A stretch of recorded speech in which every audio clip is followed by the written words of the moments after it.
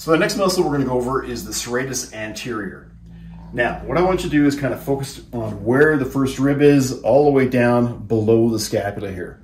Because the origin of the serratus anterior is ribs 1 all the way down to number 8. The insertion is the medial border of the scapula. So we're talking the front here all the way across here, and it's going to come all the way across. So some of our landmarks here, you want to be able to feel that lower part of the scapula and just coming right across here, but understand that it actually goes on the front here, except I don't think Mickey would be very happy with me if I put my fingers up in here into her scapula, but we'll do our best to get on the area.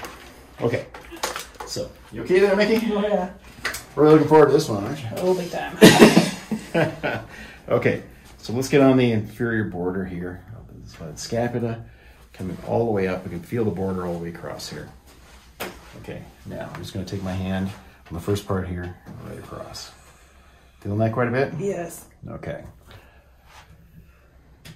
So I was saying that the origin is ribs 1 to 8. So we're talking pretty high above the scapula from here too. Doing okay there? Oh yeah. Now just realize we're also crossing a lot of areas between the serratus anterior, latissimus dorsi. There's a whole line that goes between there. Back, taking it down. Now the action of the serratus anterior is it protracts and rotates the scapula upward. And this particular muscle is innervated by the long thoracic nerve. So I'm going to take it down here a little bit and go border of the scapula here, down underneath, take it in, and take it back. So flatten my hand out here.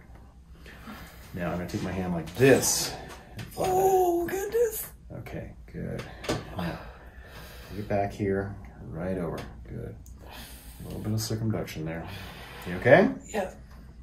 Okay, so if I take it back here, it feels like a stretch all the way up the arm, doesn't it? Oh, yeah. Okay. So I take it maybe part way here, and then get a little bit of circumduction in there. Wow. Okay, do you feel more localized? It's more localized, yeah. Yeah. Okay.